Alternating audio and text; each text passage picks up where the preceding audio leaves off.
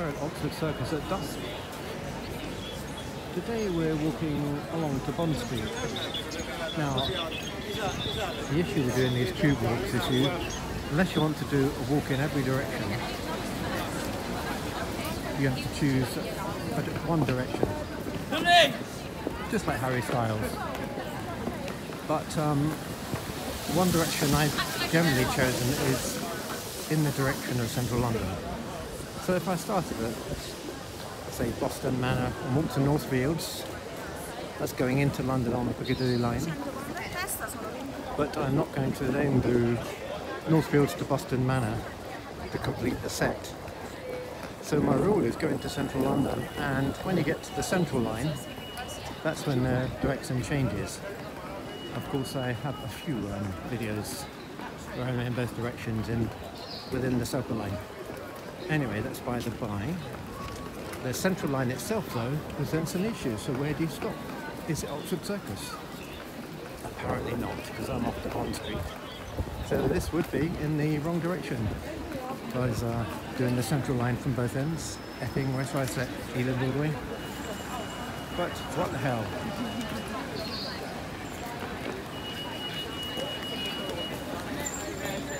So while I'll keep the video running all the way, I'm actually going to, as is my wont, do a bit of history. Because we have Soho, no we haven't, we've got Mayfair to our left. Soho's generally behind us. Is that true? No, it's certainly true. Sorry, just a brain freeze here. So this is Mayfair to our left, and sort of Marylebone to our right.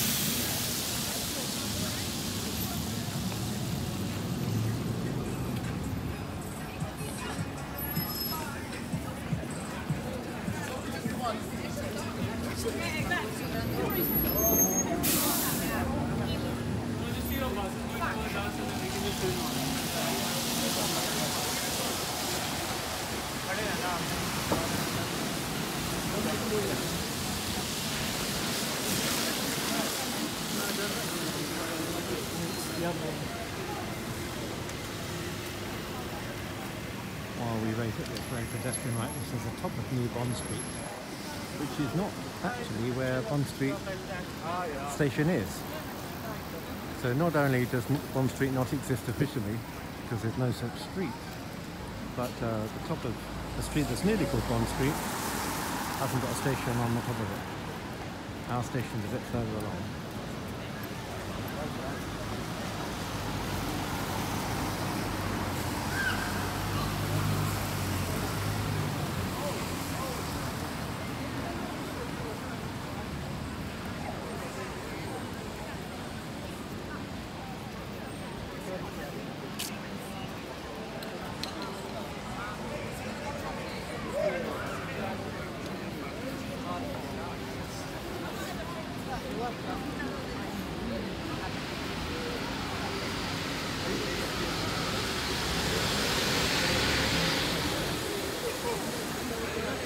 The Bond Street station itself is hiding around this corner behind a shop called Candy World, which, it being 2022 when I recorded this, it's a big scandal in London of all these fake candy shops along Oxford Street, which are apparently, and don't sue me Candy World if you're the only legitimate one on Oxford Street, but apparently most of them are fronts for money laundering.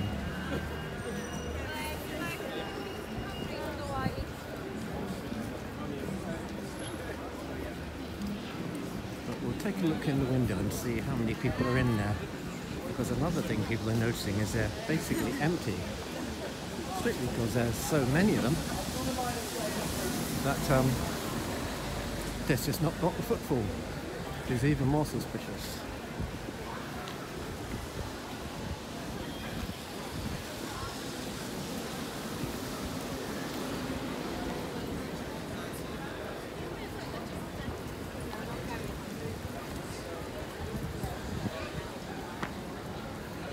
Doing money change.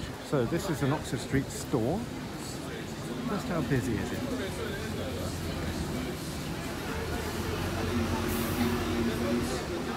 Right, I'd say there are people in there. Just if you compare every other shop on the street, not quite so many.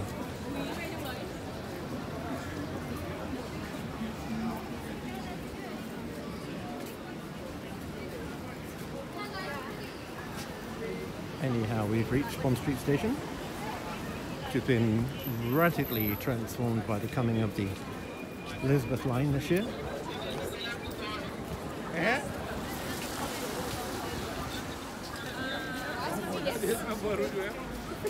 And here we are.